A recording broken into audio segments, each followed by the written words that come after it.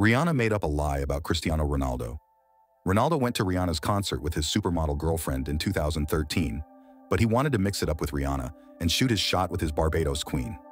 Ronaldo wore his best V-neck shirt and spiked his hair because he wanted to impress her. But when Ronaldo went backstage after the show, something insane happened. Photographers snapped a few pictures of Riri and him, and he got to rizz her up for a few minutes. But what happened after was crazy. The photos were posted all over the internet, and rumors quickly spread that Rihanna and Ronaldo were dating. However, when Rihanna was asked if Ronaldo and her were romantic, she said the weirdest thing in history. Instead of denying the claims and moving on, Rihanna said, "No, I have a lot of non-straight friends and support sexual diversity." But hold up a minute. Ronaldo likes women and dates the prettiest female supermodels alive. Was Rihanna outing Ronaldo and revealing a secret no one in the world knew about him? Ronaldo didn't seem to mind and played into the joke. He posted a shirtless picture with his kickboxing friend with the caption, "Just married."